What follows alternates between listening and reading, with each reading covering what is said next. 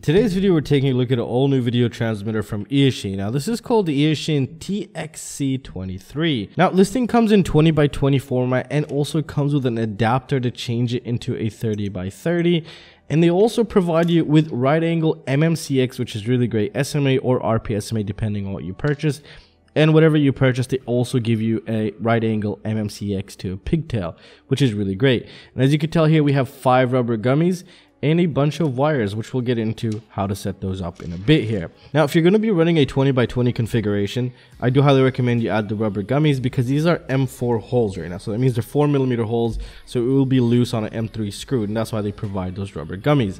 Now, if we take a look at the adapter here, it'll allow you to also still run your 20x20 and also possibly convert to a 30x30 if you put this on the bottom. So that's also a really nice addition. You can do quite a lot with this or just use it as a 30x30 mount. So the way to convert this into a 30x30, you're going to want to align these. And before you start soldering them on, what you want to do is just solder one side and make sure it's perfect, because it'll be a lot easier for you to make adjustments when just one has solder on there. So it makes the overall process much easier for you. Now, once you solder these directly, you can also solder the wires to them if you're running the 30x30 configuration.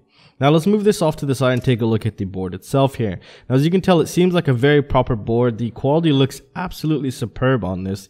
I wonder who's doing it for Eachine here. And if we take a closer look down here, we see we have a ton of LEDs. And what's really nice about this is, I can't believe they're actually able to fit all this, is that each row will give you the status of, for example, the channel, one for the band, and one for the power. The bottom one most is going to give you for the power. And the power is pretty crazy. It has PIT mode and it's selectable all the way up to 800 milliwatts. Now, also the DC input voltage is 6 to 36, which means it'll run between 2S all the way up to 6S, even probably a little bit more than that if you wanted to. So it's a maximum of 36 volts, and we also have 6 bands, 48 channels, and again MMCX port for the antenna type here. So it's really nice to see what the hell they've done here. And again, this thing is selling for $11 as of me making this video, and that's pretty crazy because originally it's $21. So if you wanted to connect this in your quadcopter, where we really have to pay attention to is these bottom pads here. These upper ones don't really make sense because one of them is called pin, the other one is ground. Ground obviously makes sense. In audio, so audio, it's not an audio output, I think it's an audio input here, so keep that in mind. This does not have a microphone on board.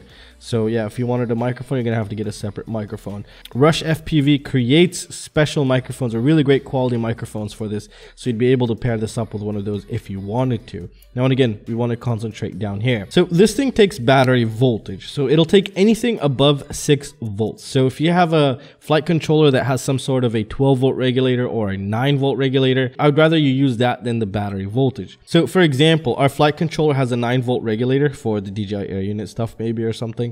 Then you'd want to take the 9 volt pad. Then you're going to want to grab one of these red wires and solder it to the 9 volt pad on your flight controller and take it to the bat pad right here. And that would give it its 9 volts. However, if your flight controller does not have any sort of voltage regulator, then you're going to want to take the red wire here straight from where your battery is connected on the ESC and bring that up right there, or whatever pad that says VBAT. You're going to want to take that up and plug it in right there on the bat. Ground is usually the black wire. Find any ground pad, you can connect it here, you'll be totally fine.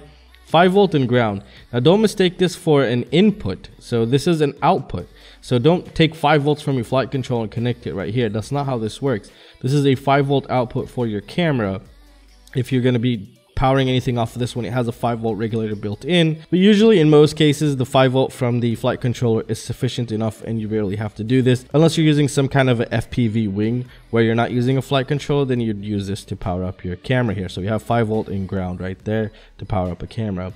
So the vid here is going to be the yellow wire, so you can grab your yellow wire and you're going to want to connect it to your flight controller on the VTX pad or V-out. They have a bunch of different names, but make sure it's one of the output pads. So V-out is usually a common one, also VTX is also another one, which is common.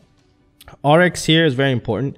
RX is going to connect to any TX pad on your flight controller that is open, and you would enable smart audio. For example, if we took this RX, connected it on a flight controller's TX2 pad, then in Betaflight's config or ports tab, you want to find UART2. So whatever TX number you use, so for example, again, we said TX2, then you're going to want to find UART2 in the configuration and enable smart audio.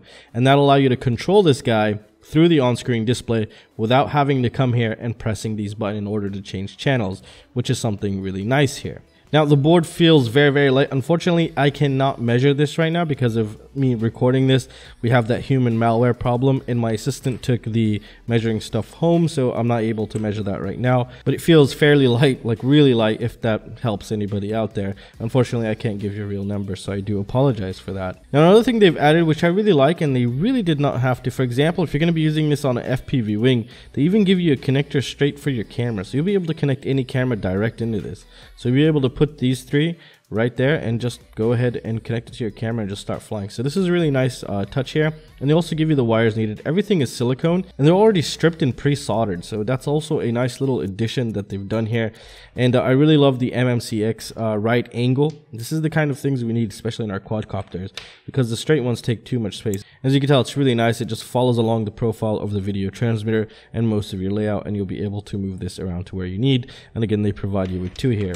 And well, that's it guys. I really hope you guys enjoyed the video. Make sure you check the links down below. These are on sale for 11 bucks or 10 something. So that's pretty crazy. I just wanted to go check it just to double check the specs here, and I found it on sale. So hurry up before it's gone.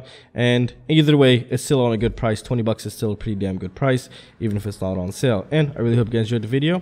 I'll see you in the next one, guys. Peace out.